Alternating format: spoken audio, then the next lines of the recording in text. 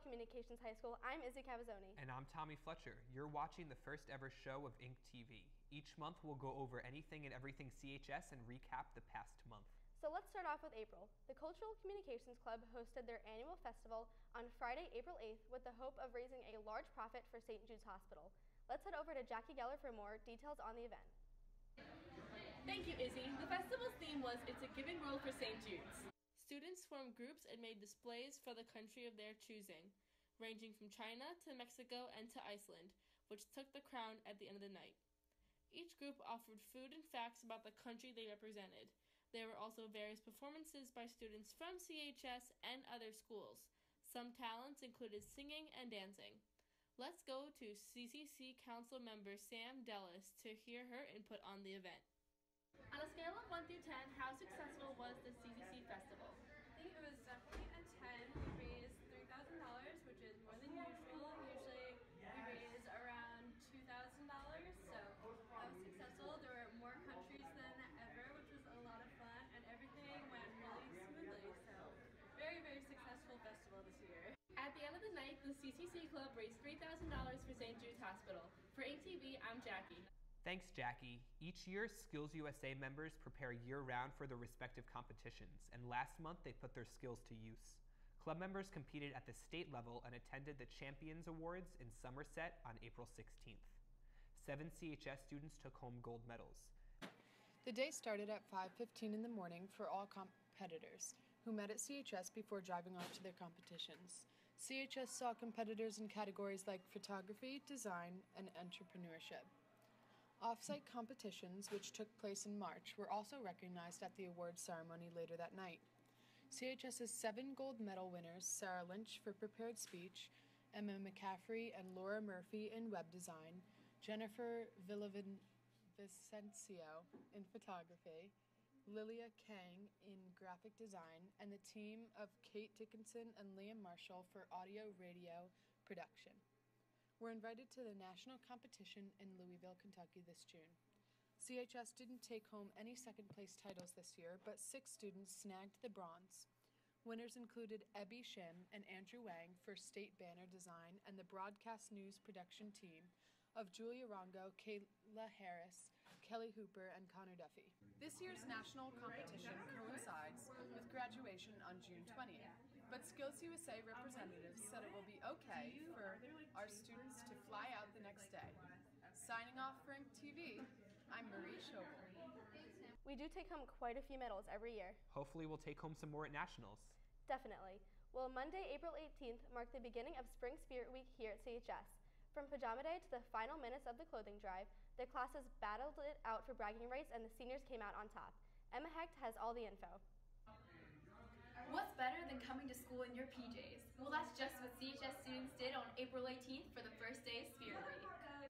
During lunch, the SGA hosted the egg and spoon race competition, and the sophomores grabbed first. On Tuesday, CHS certainly had their prep on. Lily Pulitzer dresses and Vineyard Vines hats took over the school. The lunchtime event was the balloon pop where the sophomores took first. On Wednesday, everyone in the school was a twin. Rock, paper, scissors was the lunchtime event, and the juniors came out on top. Thursday was Disney Day, and CHS students went all out. Cupcake Wars was the lunchtime event, and the juniors iced out the competition. On the final day of Spirit Week, April 22nd, CHS got a blast from the past with Decades Day. The annual lip sync was held during lunch, and the sophomores placed first. Throughout the week, grades also earned points for participation in the newest Spirit Week competition, the clothing drive, which the seniors dominated. Each grade donated garbage bags full of clothing, sheets, toys, and other items, and were required to bring in at least 25. Every bag after 25 counted as 2 Spirit Week points. The bags were then donated, and the SGA received 20 cents for each pound. They made over $1,000. The week was wrapped up with the annual Mr. CHS event, an all-male beauty pageant. This year, Mr. CHS categories counted for Spirit Week points. In the end, the seniors were the 2016 Spirit Week champions, followed by the sophomores, the juniors, and the freshmen. Now back to the studio. For InkTV, I'm Emma Hecht. Thanks, Emma. Speaking of Mr. CHS, the SGA was able to host this CHS tradition again this year. Let's throw this over to Kate Redu for more. On Friday, April 22nd, the SGA held the annual Mr. CHS pageant, where 14 contestants competed to support their grade in the final Spirit Week event. The The night included a dress to impress, question and answer, and talent portion. All of the contestants were judged and scored in each of the 3 categories by teachers Miss Morgan, Miss Ortner, and Miss Bradley. At the end of the event, co-hosts Lauren Massiana and Shane Nolan crowned senior Nick Brennan of Middletown the new Mr. CHS. The night included piano, dancing, slam poetry, and even a promposal. In the end, junior Mark Despina and date Annie Ruoff won cutest couple, sophomore Cameron DeStefano took crowd favorite, and Nick Brennan stole funniest act and the Mr. CHS title itself. The night concluded with the final tallies for the Spring Spirit Week competition. And now, let's take a quick break and head over to Courtney Kushner, who asked CHS students about the springtime. Spring has sprung here at CHS, and I'm going out into the halls to find out what that means to our student body. What was the highlight of your spring break? The highlight of my spring break had to have been probably when I got to tour Columbia University. Both my parents, well, it was Barnard and Columbia, but they're alumni of there, and I knew actually some of the teachers there because they had been at some of my parents' parties or whatever. It was really interesting. I really loved the school. I really just relaxed, honestly. It's kind of a basic answer, but I really enjoyed having a break from school, I guess, and being able to sleep a lot more. Spring break, getting sick. No, I'm just kidding. I went to TCNJ. It was pretty cool. Sleeping in. Sleeping in, not having any homework. I went to California, so I did traveling. Do you have any favorite spring fashion tips or trends? I love floral print, like a light floral print, maybe like a crop skirt or a skater skirt.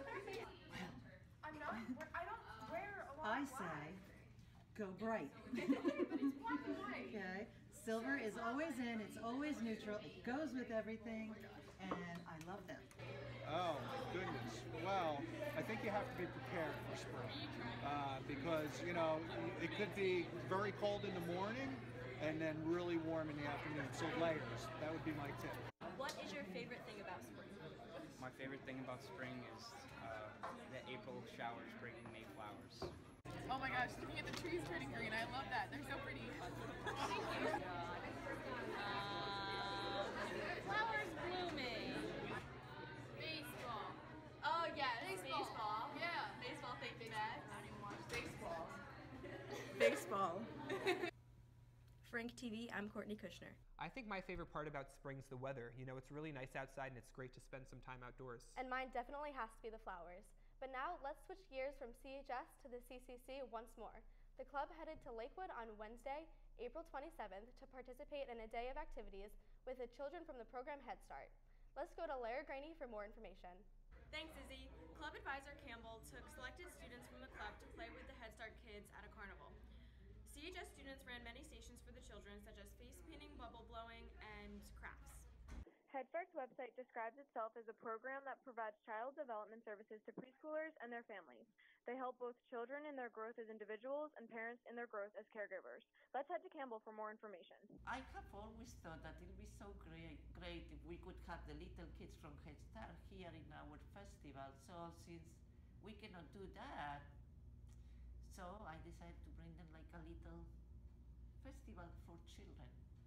I think it went great. It was really cold, but the kids had so much fun, and we did too. The CCC also teams up with Head Start for the annual holiday show, where CHS students perform for the children. For InkTV, I'm Lara Green. Back to the studio. Thanks, Lara. On April 29th and 30th, the Drama Club set up at the Jersey Shore Arts Center for 2 performances of Somewhere Nowhere. The story focused on high school students just like us, and the shows were a huge success. The Drama Club's production of Somewhere Nowhere was May 29th and 30th. The show was held at the Jersey Shore Arts Center in Ocean Grove. It follows teens in a small town and their struggle with sibling rivalries, boy drama, college decisions, and other problems that teens face. The comedy had a Friday and Saturday night show, both held at 6:30. Somewhere Nowhere was directed and produced by communication students with the help and guidance of their advisor, Mr. Bangle. The cast and crew started working in January to make the show a success. Signing off for InkTV, this is Bridget Garrett. That's all we have for you today on the April show of InkTV. I'm Izzy. And I'm Tommy. Thanks for tuning in.